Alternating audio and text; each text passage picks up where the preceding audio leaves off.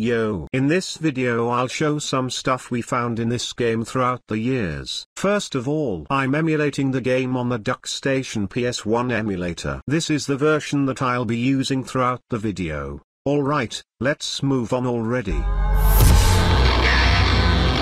This one is a classic. For the longest time I have been activating only a half of this Easter egg. To trigger the first half, go behind this rock near the tunnel and shoot the bush with any gun until you hear the sound of someone busting their bones or something. Amazing work. Thank you Dimitri Zuber for finding this out in 2018. Much love. On to the next half. Go behind this green box and use some explosives on it. Sarge. Good job. Once we step on the former position of the box, we get teleported. If you don't shoot the bush near the tunnel, you don't get this dialogue.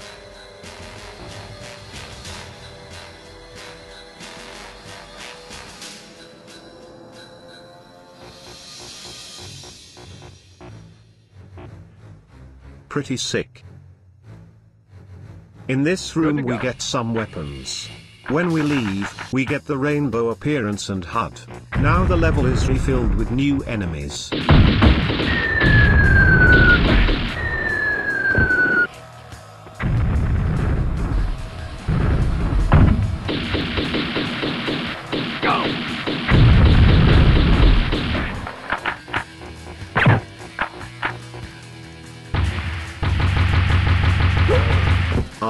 Good old Big Tanner.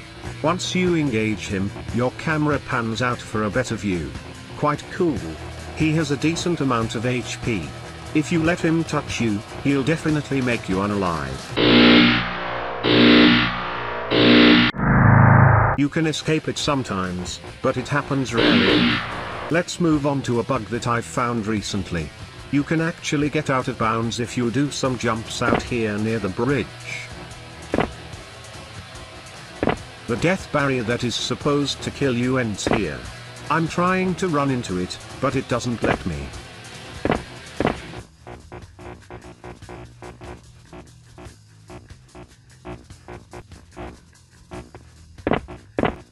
Congrats, now we are out of bounds. There's not a whole much out here. Here's the room where the Easter egg takes place. Wow, here's a spot where the game swaps out untouched objects with the destroyed ones. If I saw that thing in my childhood, I wouldn't have slept for a couple of nights. That is nightmare fuel.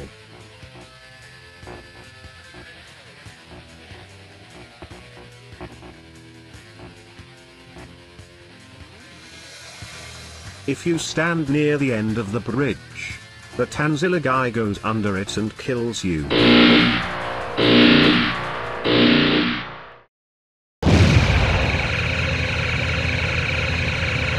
There's two things I found in this cool map. If you mantle on the mini teleporter, you get glitched out a bit. Nothing too wacky or out of place.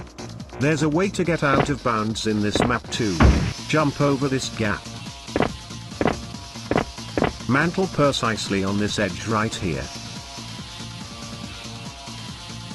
There you go, you're out of bounds. You can walk around on the map walls if that's your thing, or you can jump down onto the plane. Let's talk about the edge teleporters. When you reach the edge of the map, you get teleported onto the opposite side. This works with only two walls in a map. Most maps have a corner like this. When you run into it, you get launched up high into the air. The camera can't even keep up.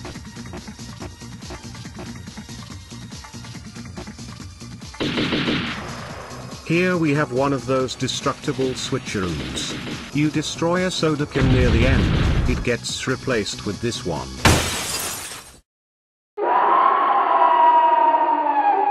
Ooh, very scary. I found a shortcut in this map, maybe it can be used in a speedrun.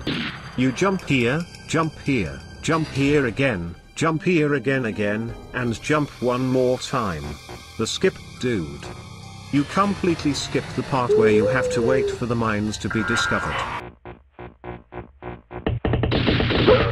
Eat that! Big spooky spider warning.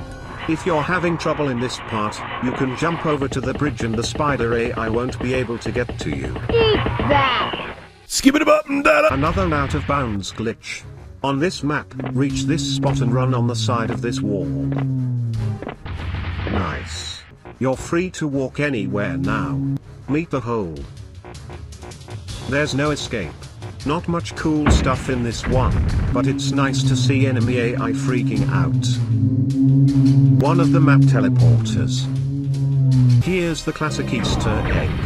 Once you defeat the enemy waves at the end, backtrack through your steps a bit and you'll see this.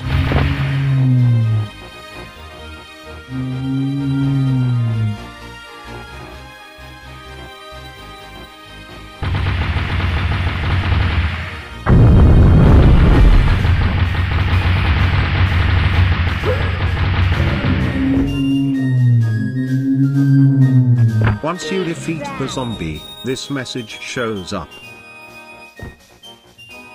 I'm pretty sure it's talking about the pinball item room near the end of the game. I'll cover that later in the video.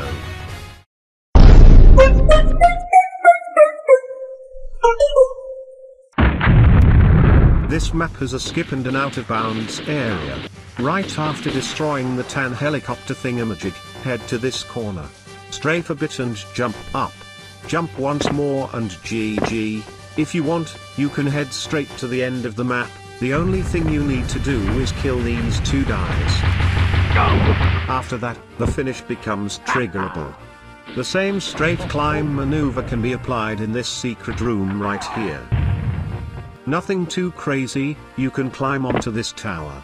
And there's the destroyed stuff switch behind this wall.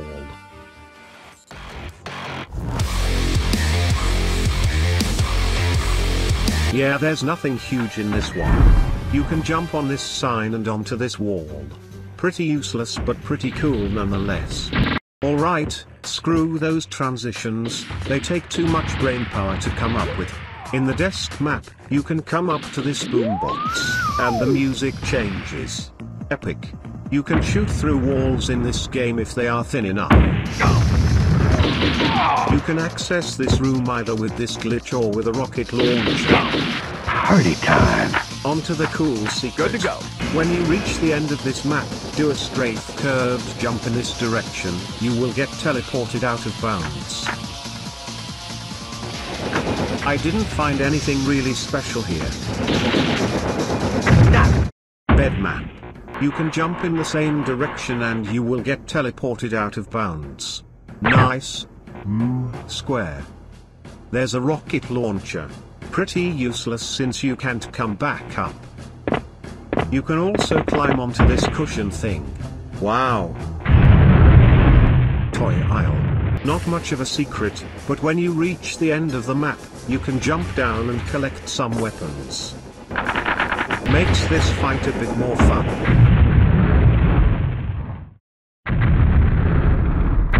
Cashier map. You can jump on the fence. Yep. That's it. Nothing more. Good for pinball. Woo. Final map. At the start of the map, turn around and enter the hole. I'm pretty sure that this is what the zombie secret was referring to. Could be something different that we are yet to discover. Thank you for watching. Bonus alert. Bonus alert. If you activate the Bloody Chunks code L1 up down left right. Party time. You can destroy this house over here. You walk through and you're out of bounds. This is the place where the game stores the broken map models. By the way, all sorts of goofy shit can happen with this code. I'm casually playing through the game. Then bam. Half of the map is gone. Yeah, this game is fun, give it a try if you wanna be. That's about it, see ya.